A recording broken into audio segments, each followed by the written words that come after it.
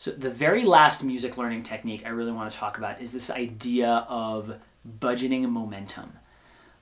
It's just this idea that even if you know, once you know like all the best music learning techniques, you're a master learner, it still takes time. It still takes time and energy because music is a language, and any language that you learn is going to take usually a substantial amount of time to really get down. So one thing I really like to do with my language students is I like to explain to them that the CIA and a lot of government agencies use a system to teach their employees, usually diplomats, foreign languages for their job. And they have to know about how much it's going to cost to do this because they have to do it a lot. So it's a path that they've charted a million times, and they got fairly well down. And they literally have a predictable number of classroom hours for different languages and how long they think it's going to take to get them down.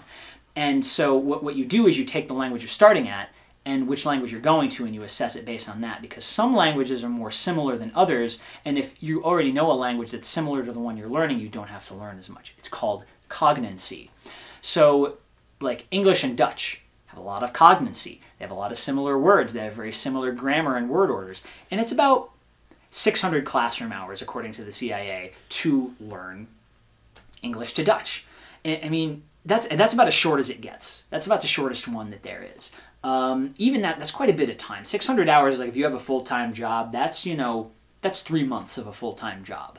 So it's still a substantial amount of work. And it's like music is a language, and it's like, in a way, it's not similar to any other languages that we do. It's kind of its own thing.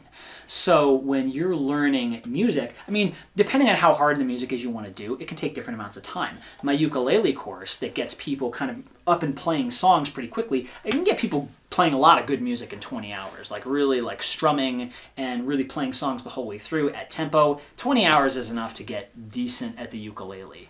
Learning to play classical guitar takes a lot more. It takes thousands of hours to be able to play complex. If you want to play like the D minor chaconne, it's a really famous but really difficult piece by Bach.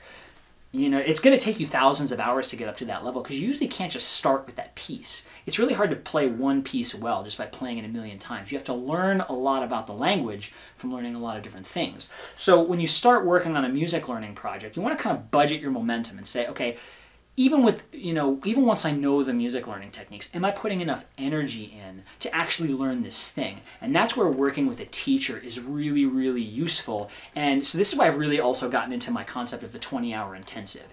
In modern life, people have time, people have money, but they don't know how to actually feel the sense of I'm accomplishing something, because a lot of the things they want to do actually take a lot more time than they really would initially want to put in. If I said, it's going to take you 10,000 hours to do what you want to do, they'd be like, bye-bye, sayonara. They don't really want to do it. But realistically, it doesn't actually matter if you're willing to budget the time initially, because as long as you get going, if what you want to do is have a hobby that you enjoy and to learn from, it doesn't really matter whether you're going to get to your goal or not. You just start moving towards it in a way that feels satisfying.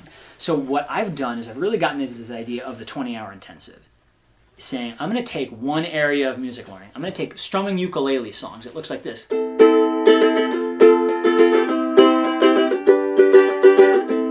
Learning how to do a lot of songs that are kind of similar to that. I kind of put them all together in a little course that says, okay, you're going to just learn 30 riffs that go like this, and you're going to spend just 20 hours on that, and then you're done. However far you get, after 20 hours, you're done. And that's a very committable thing that a lot of people can do. They're like, oh, I've got a weekend. You can do that in 2 weekends, no problem. And it's very discreet, it's very manageable, the bites are very understandable. It's easier for people to get into than this idea of, I'm going to master ukulele. It's where do you start? There's a million places you could start, and the amount of energy you spend on just deciding where to start will make you give up. So a lot of the idea that I focused on is encouraging people to budget their momentum, is to say, how much do you really want to put into this? How much time are you willing to let that be spread over? And then budgeting a realistic amount of energy to the thing you want to accomplish. And then if you're just if you over time you want to get really far in something, breaking things down into 10 or 20 hour projects that you can do. And that's a lot of what I'm building right now. And if you want to learn more about those, check out my website. You can ask me to build one for you. I ask people to kind of support me through Patreon to help me do that. But it's a project I'm really enjoying doing. And it really kind of helps people get going with stuff because it helps you figure out, okay, how much energy is this really going to take to do what I want to do, and then brings it within reach and makes it a realistic goal.